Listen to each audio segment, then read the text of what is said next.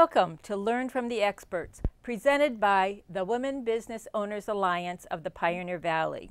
The WBOA is made up of women entrepreneurs.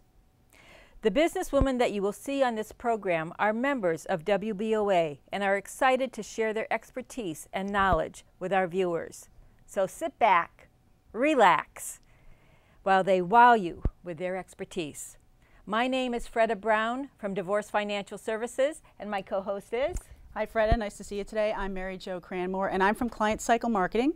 And our guest today is Tracy Goodman from Weber and Grinnell. Tracy, tell us a little bit about what you do and what we're here to talk about today. Thank you, ladies.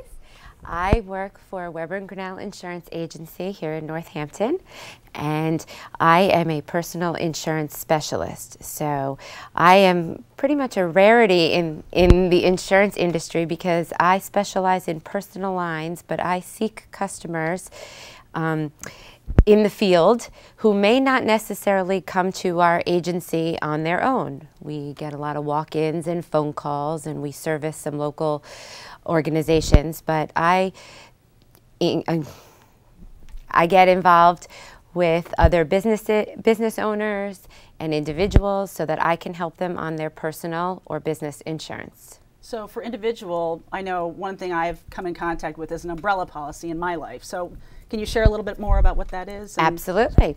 I love talking about umbrella policies because it's something that most people don't know a lot about, and it is a fantastic policy that provides individuals with additional liability coverage. On all of our auto and homeowners, we have underlying limits for liability. And the umbrella policy is another layer that comes on top of the underlying limits to protect you and your family. Can you give us an example of exactly why you would use an umbrella policy and what for?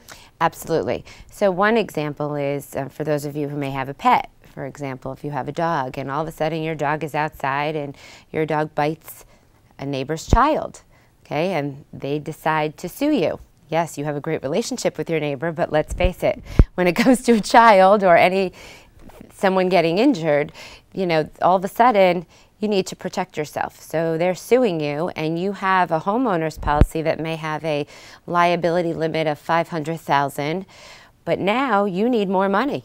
Okay, they're going to come after you for your assets, and they can garnish future wages. So you need to protect yourself. So I had an occasion to have an umbrella policy. I had some people coming into my house frequently. I run my own business, and I was concerned that what happens if someone slips and falls in the front step on the way in? Is that an example? Absolutely. It's anyone. I mean, we all have a situation where liability, you know, can affect us. So having another layer to protect yourself, take an auto, okay, car accidents. The majority of umbrella policies are paid out on the auto, more so than a home, because car accidents happen all the time. What if, God forbid, you're driving and you kill a pedestrian, or a very bad car accident and something happens and that family sues you? Okay, you know, you need to make sure you're covering yourself financially. So what's the limit? You know, I started an umbrella policy and it was $1 million coverage. What is give me the parameters? So an umbrella policy can go up to $5 million. We tend to write a lot for $1 million or $2 million. The best way to really determine what you should have for coverage is really look at your whole, you know, financial picture. What are your assets? You want to think about everything that you own or what somebody can really come after you with. We even have a worksheet that we tend to, you know, provide our customers with, or we can speak with their accountant, or, you know, we don't like to make that decision. It's really a decision the insured should make because we're not the lawyer, we're not the accountant. We want to educate you to make sure you understand why you need the coverage and then make sure you have it. So we'll work with our companies. And the best thing about it is it's very inexpensive. Believe it or not, a $1 million umbrella policy can start at $160 a year. Wow, so that's nothing. It's nothing when you think about we all go out to dinner and we can spend that, you know, so it's a nice, the coverage allows you to sleep better at night. It's kind of how we like to educate people on it. what are some indicators that I really need to get one if I haven't, if I'm, started my own business, or I've sort of moved down a road and I have my own home and I have a lot of things. That's the indicator? What is the indicator of getting an umbrella policy? Well, it really depends. I mean, you mentioned business, but that actually is really looked at as a separate entity, because you can have a business umbrella policy too. I mean, if you have your own business and you have a business in your home, there are different endorsements that we want to make sure are on your homeowner's insurance, especially if you have people coming to your house and exchanging money. That tends to be the key piece there in how we decipher whether it's just a straight homeowners or whether there's additional factors we want to come into play. There are many times I've had clients come in and we start out just talking about a homeowner's policy and an umbrella, and then they end up realizing they need a general liability or a business owner's policy on the commercial side. So really, when it comes down to personal insurance, an indicator is, it can be very broad. I mean, if you drive a car, you own a house. I mean, I have individuals I get umbrellas for who rent a property but have a vehicle. I mean, anyone has exposure. We all are in a position where somebody can hold us liable. So can you give us some examples of some people that have had exposure? Somebody sued them for a reason. What are the reasons why? You gave a dog, bite by a dog, you by a car accident. What are some other off-the-wall things that might be out there? Swimming pool. Right. Need I say more? Right. Okay, Right. God forbid, you're on vacation, child gets into a swimming pool, not good. So absolutely, if you have a swimming pool, definitely have an umbrella. But it really, there's so many different, you have the automobile accidents, you have, dogs, you have swimming pools, you have, you're having a party, okay, and somebody slips and falls. Or you think your teenage child is not having a party, and they have a party, and then something bad happens. Child leaves, someone's hit by a car, there's a death, there's a major injury. What about a trampoline? Oh, we love trampolines. That was sarcastic. So trampolines are definitely, no matter whether you have a trampoline or not, having an umbrella policy is a very good idea. Trampolines are very difficult to insure. We have a few insurance companies that will accept them as long as you have a net around the trampoline. But you can have an umbrella policy even if you have a trampoline. We just, as your agent, need to know as much information as we can about your recreational items, such as watercrafts, motorcycles, snowmobiles. So I've had individuals who get a policy and then they forget to tell me that they have other assets or other, watercrafts, recreational vehicles, and we need to, we need to make sure that everything is accounted for. What if your neighbor has a trampoline and it is on your right next to your property line? Okay, so again, insurance. Insurance equals it depends. So it's very hard to give an exact answer because at the end of the day, we don't know all the scenarios. Like, what does the property line say? Where was the trampoline when they investigate? Where was the trampoline sitting? Is it on a piece of your property, or is it really just on your neighbor's property? Who is liable there? And what was the incident that occurred? Did someone truly have a life-threatening, situation? Or so my concern is that it's so close to my property that when I have friends over and they have kids, they want to go on that trampoline. I say, no, that's not my trampoline. You can't go on it. But I don't always have my eyes on them to know that they're not going on that trampoline. Exactly. So I think, Freda, it really comes down to it depends situation. It's very hard to give an exact answer because we don't have all the facts. I think if an accident happened, say the child fell off, broke their back, well, God forbid, but it's whose line really is that trampoline on? And that's not something as the insurance agent we necessarily can determine that. There's going to be an investigation. The insurance company, so say the parents of this child who got injured decide they're going to sue you, when really that wasn't even your property. So it just comes down to there's a bit more that's going to have to get into that to really firmly answer that question. But if it was on your property and there was a problem, yes, you are liable. Okay. So speaking of more, there's more to talk about the jewelry scheduling that we had discussed a little bit before we even started talking today. Tell me what that means. Tell me what jewelry scheduling is. Okay. So on your homeowner's policy, you have stuff, property coverage. You want to make sure that not only do you have liability, like we discussed, for additional liability on the umbrella, that you are covering your things. And jewelry is a big item that people have and have a concern about. On a basic homeowner's policy, you are only getting about $1,000 on if, God forbid, something happens to that jewelry. So what we highly recommend is that you schedule your important valuables, meaning that you have them appraised and you provide us with a value of, say, that diamond necklace that you're wearing that would allow the insurance company to replace it for you. Okay? They are not necessarily going to just give you a check for the $30,000 that maybe it's valued at.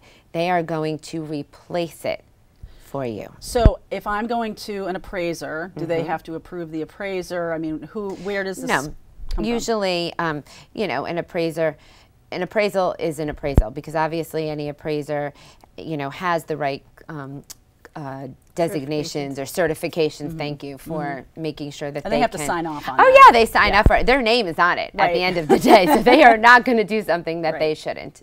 So you hope.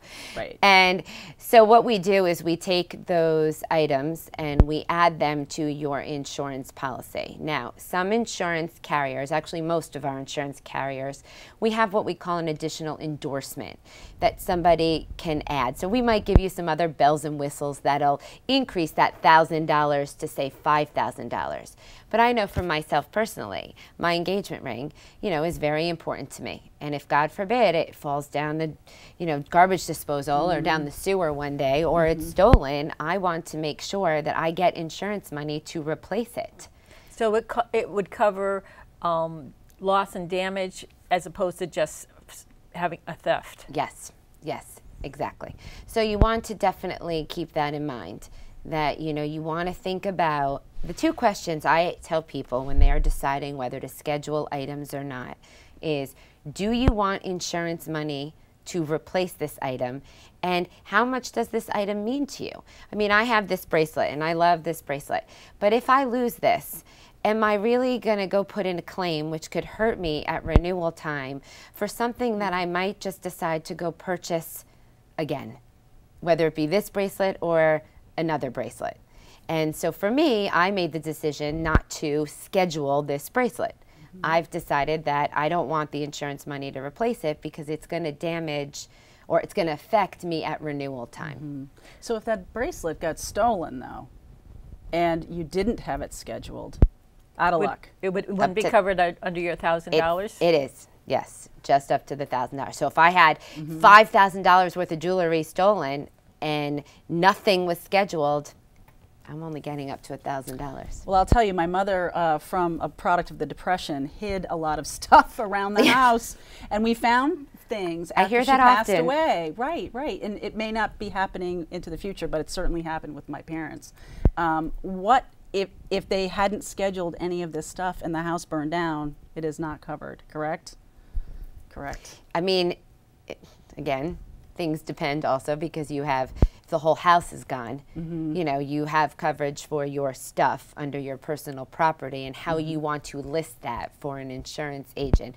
But if it's not scheduled, there's no value they can assign to it, so they're just going by your word, and so it depends. I mean, I hate to say it, but it's very hard sometimes to give people very specific answers when it comes to some of the things when it comes to insurance. And it's not for lack of your agent wanting to be concrete with you, but it can be difficult. And people because every situation is different. Right, and people sometimes can place value on items that doesn't really have. That's why an appraiser is so important, right? Because exactly. The sentimental value, my mother's wedding ring, exactly, is far outpaced by anything some appraiser would tell me, correct? Yes, and that's a piece we tell people as well, is that if you want money to replace it, again, they can't give you that ring back from your mother. But if you want the money so you can get something similar, because that matters to you. So it depends on the individual. I mean, that's why a lot of people don't end up scheduling, because they say if it's gone, it's gone. The ring mattered to me because it was given to me by my deceased mother. It's not because I want this diamond ring. So it just really is a personal preference. And also, one thing I do want to add is fine arts and antiques. That is something that you want to think about as well. I have many insureds who tell me they have beautiful rugs and antiques and heirlooms, and they've done nothing with it, and it can be worth hundreds of thousands of dollars. And I say, you know, you really want to think about that, because if the house burns down and we have not scheduled this and put value to it, you're not getting money for that. And how much does that add to your insurance policy? You said the umbrellas were only a couple $100. What's the difference for your scheduling your jewelry? I have to say, you know, I used to think it was so expensive, and the more I've looked at it, you know, it can maybe say, you know, $200 a year or $300 a year. It really depends how much you want to cover. I mean, I have some people where it could be $2,000 because they want to put everything on there. Another key piece to think about is some insurance companies offer blanket insurance coverage. And that is a really nice way. So if you have a lot of similar like items, a lot of bracelets, a lot of jewelry that, you know, cost around the same, and it's not really big, large pieces, they will give you a blanket coverage. So we might say, we'll add on to your policy $10,000 of blanket coverage. So that's going to be another $200 a year. But now you don't have to schedule. You don't have to get every item appraised. You're able just to say, I have the jewelry coverage, and that's it. So that's a really nice feature too. Not every company offers it. We have several that we work with who do, and then we have several who don't. So it really is a matter of your agent figuring out the best fit for you. Right, and that's part of the services you offer people. Yes. They can come in and you can go through their things and say, okay, this is what I would recommend. Yes, like right now I'm working with someone who had every single thing they owned scheduled, and I was like, okay, this is a little crazy. Like, will you put in a claim for the $50 ring or the $120 bracelet? I said, I want you to think the big picture. So instead, we took a lot of those items and we added a $5,000 blanket coverage, took that stuff off of scheduled, took the bigger items, anything over $5,000, and scheduled that, and it brought the premium down and it cleaned it up. So sometimes it saves you money, but other times it's just getting it properly covered. Excellent. Great. Is there anything you'd like to add? Is there anything we haven't really touched upon this afternoon? I think on those two topics, I think so far I'm good. I mean, I could sit here forever because there's so many different scenarios, and then I'd have to actually get out, you know, the insurance manual so we can talk about everything. But no manuals. No manuals. Yeah. So the best thing is, you know, talk to your agent, and always, you know, don't get complacent. Look at your stuff, look at your policy, and go from there. All right. Thanks, Tracy Goodman My from pleasure. Weber Grinnell. We so appreciated you coming and sharing this Thank you for having me. with us. We appreciate it very much. And if you're looking for more information on WBOA or any of the guest experts we have, and we have a lot, please go to WBOA.org and take a look. And until next time, thank you very much. Thanks, Freda. Thank you.